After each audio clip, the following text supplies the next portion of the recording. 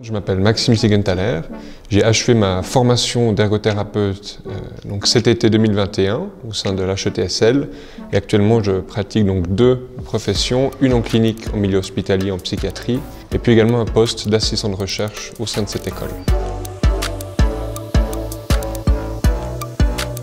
Je m'appelle Alison Borda, je suis ergothérapeute et assistante HES à la HETSL. L'ergothérapie est une profession de la santé qui permet aux personnes qui ont des difficultés finalement à réaliser leurs occupations dans la vie de tous les jours. Et puis le but en fait est de leur permettre de reprendre leurs occupations afin de participer socialement.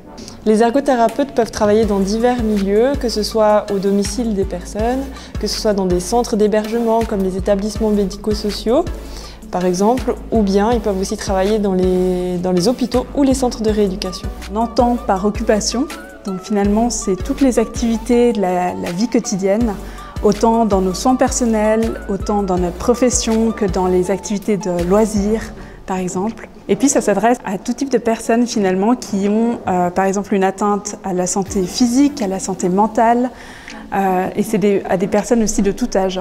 J'ai choisi l'ergothérapie pour une simple et bonne raison, qui est un aspect fondamental dans la vie des êtres humains, c'est donc leurs occupations au quotidien. De pouvoir les soutenir, les aider, puis les accompagner pour qu'elles puissent de nouveau pratiquer ce qu'elles aiment faire, c'est un aspect qui me plaît beaucoup puisqu'il y a une satisfaction qui est partagée.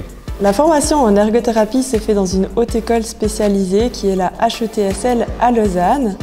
C'est une formation qui dure 3 ans, durant laquelle il y a des alternances avec des stages en milieu pratique. Donc c'est une formation autant théorique que pratique. Cette formation se termine par l'obtention d'un Bachelor pour lequel il faudra fournir un assez gros travail de recherche. Je pense que pour être ergothérapeute, il faut aimer le contact avec les gens. Il faut avoir forcément un goût pour la santé et puis être créatif, être innovant. Pour celles et ceux qui aimeraient se lancer dans cette formation en ergothérapie, il est important de savoir que c'est un bachelor qui est quand même relativement soutenu dans les exigences, donc il est nécessaire de s'engager suffisamment pour pouvoir répondre aux exigences attendues de la part de l'école. D'autre part, c'est intéressant de savoir qu'il y a 3 stages qui sont prévus tout au long du cursus du bachelor. Et puis, il y a une grande collaboration au sein de toutes les personnes de la même volée, puisque de nombreux travaux de groupe et puis de séminaires sont présents dans toute cette formation.